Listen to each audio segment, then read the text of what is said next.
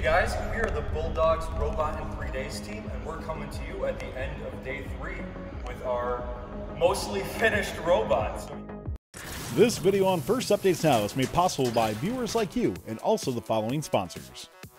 At Kettering University, over 30% of the student population was in high school robotics. These same students have received a portion of over $7 million in scholarships. Scholarship applications for FIRST students are now available. Get more information at kettering.edu/first. So you can see everything's mainly mechanically there. We have the virtual 4-bar all working, mounted up. The arm actually doesn't have power right now, so I'm safe to touch that. But we also have the intake completed, and aside from a little bit of programming we need to get done, it's ready to score game pieces. So we've got Malachi behind the controls, and we're going to do a quick demo of the robot for you guys. So Malachi, if you want to send it. So we've got the cone. Pretend I'm a robot.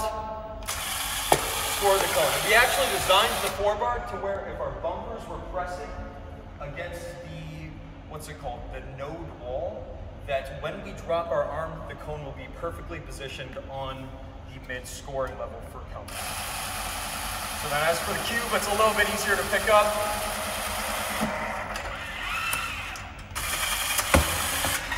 So yeah, a little bit of electrical work to do, a little bit of programming to get done. But we're pretty happy with where the robot ended up mechanically, and we'll be sure to update you guys as we get the rest of the gremlins ironed out.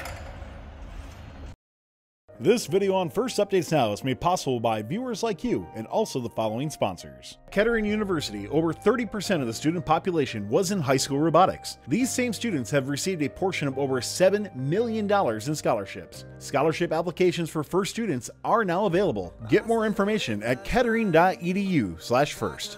Thank you to all of our suppliers and sponsors for the Robot in 3 Days Redux and Kettering Bulldogs programs.